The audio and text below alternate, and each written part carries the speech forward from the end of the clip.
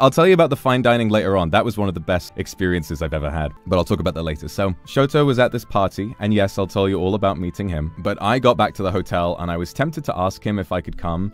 But I sat there and I realized, like, listen, going out and drinking a load while I'm already this tired, I was like, I need to sleep. And so I took a nice long, like some 4-hour nap once I arrived. And later on, I hear just the door gets busted down and I'm like, huh? I've fallen asleep because in the US, the air conditioning is so good. Because the air conditioning in the US is so good, the room is fucking freezing. And Shoto loves this. And I'm kind of the same way. If I'm going to bed, I kind of prefer the room to be cool so I can like really wrap myself up nice and warm.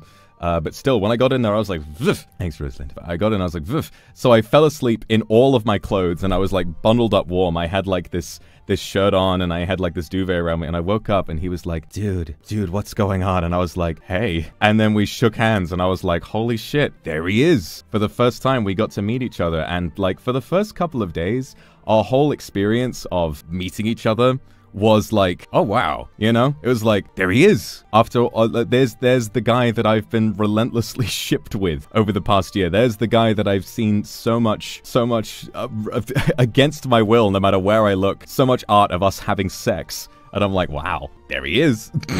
Ebony Serenade Murasak Super. So it was crazy getting to meet him because he has been working out. And I was like, I'm gonna be honest, like the pictures on Twitter kind of don't do justice to just how wide he's become. He's almost, at this point, I kind of feel like he's wider than he is tall. Like, you know, he said that, I don't want to make too many comments about people's appearances, but he sort of commented and he said like, yeah, like, he's shorter than me, but he's very wide. And I was like, damn. And yeah, while he was drunk, I'll admit it, he did pick me up and carry me bridal style around the room.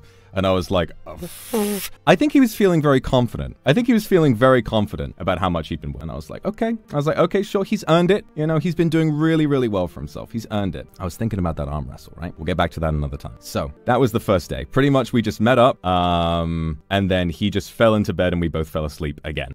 We had separate beds, by the way. But those of you who have a headcanon, if you're writing fan fiction, you can go ahead and talk about, that, oh, what if there was one bed, right?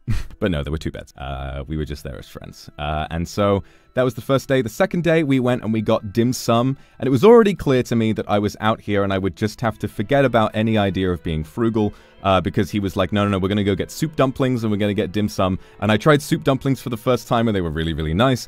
And then by the end of it, it's also, what's really interesting about going to America is that you realize the difference in